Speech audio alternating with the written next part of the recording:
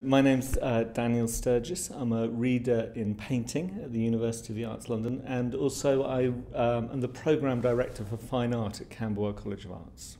I'm a painter, and I suppose I'm interested in the history and the legacy of modernist painting, particularly perhaps abstract painting, and how that manifests itself in the world now, how that history is and the sort of or histories really, how those histories are embedded, used, performed by contemporary artists, and what that means to use those languages. And that's led me not only to make paintings, but also to curate exhibitions about paintings and to arrange a symposium about paintings. Currently, I'm working on a number of different projects, I suppose. I always think that within the studio, one painting leads automatically to the next painting. And although that's a sort of a slow, linear, developmental sort of way of working as new ideas open up. Specifically, I'm working on various projects. One project is working with Grisdale Arts, which is an arts organisation up in the north of England, where looking at the idea of abstraction and landscape, particularly how there's often a latent representation of landscape within abstract painting. And it will be an exhibition which will happen first at the Coniston Institute, which is a rural sort of village hall, really, in the Lake District, where John Ruskin curated an interesting and important exhibition of landscape paintings, and then it will tour. So that's one particular project around landscape and abstraction.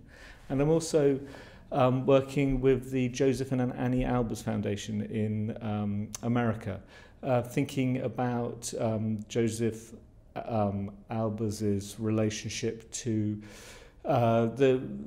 making paintings, the relationship to sort of the persistence of making paintings, if you like. I think anyone interested in contemporary painting can't really escape the fact that painting has a very long history behind it, and how the contemporary artist negotiates their position to that history seems really fundamental, really important. And I suppose it's through working in the studio, through thinking about how I make paintings, thinking about the things I'm interested in painting, thinking about how contemporary paintings relate to past paintings, is really what's led me to further my research, to further my understanding as to what those relationships are.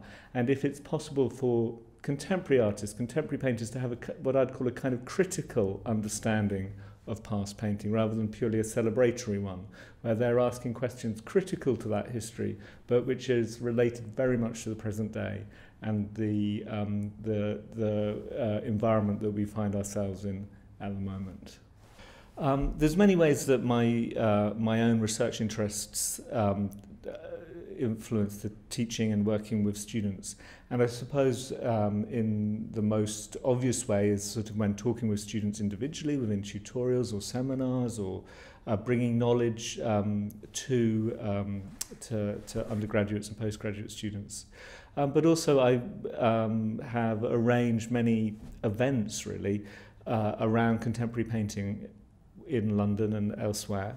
So quite recently I convened a symposium really at the Tate with Mark Godfrey and Hal Foster around a exhibition display that they had there called Painting After Technology, which was an event